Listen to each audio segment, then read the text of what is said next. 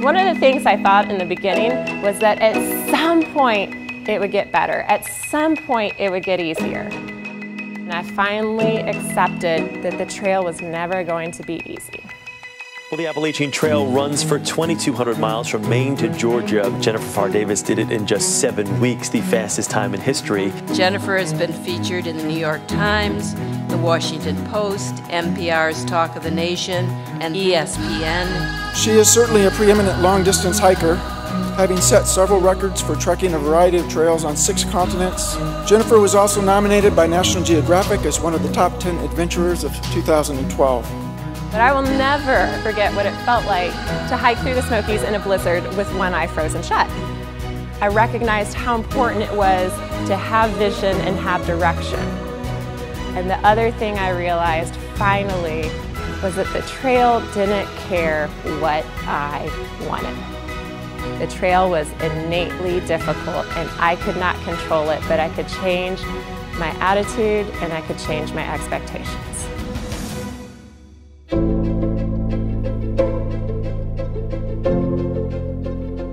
When you're trying to cover 50 miles a day for days and weeks on end, it really has very little to do with how fast you can run or how big your muscles are.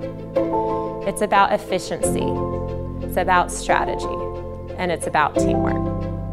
So if you can't work more than the person next to you or the company across town, the one thing you're going to have to do is work smarter and to know where you're going and to be more efficient. It is hard work. It is. It is not always going to be fun. But that doesn't mean that it won't be rewarding. That doesn't mean that it won't result in personal growth and also growth of your company. It's work worth doing with people who are very smart and very talented. And there is always a way to keep going. Roadblocks are always an opportunity to define a new path. She sort of bears her soul, and that draws you in. She's an incredible storyteller, so you begin to understand how she's thinking about things because she gives you a framework for challenge and for one's approach to something that one doesn't know whether you're capable of doing it. She inspired us to think about things proactively.